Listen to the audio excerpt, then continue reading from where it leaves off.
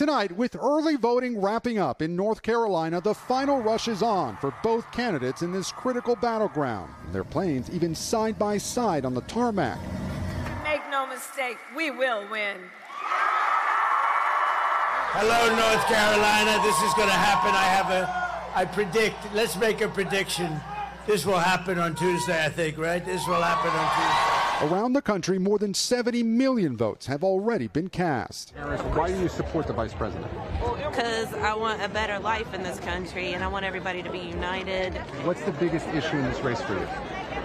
Democracy. With the election now 3 days away, Vice President Harris also rallying supporters in battleground Georgia. I don't believe that people who disagree with me are the enemy. He wants to put them in jail.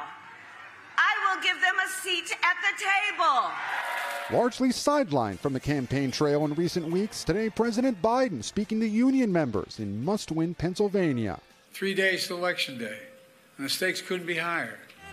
Meanwhile, former President Trump with an unexpected stop, Virginia. We're going to win Virginia, you know that. We got to get out and vote. Not considered a swing state this year, but his team thinks it could be in play. It's very, very exciting to be here. First Trump rally ever.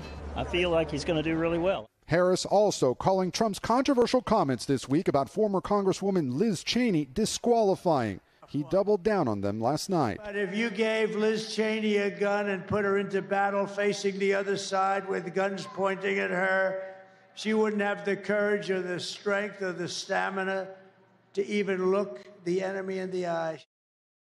Gabe, early voting just ended a few hours ago there in North Carolina. How's turnout been?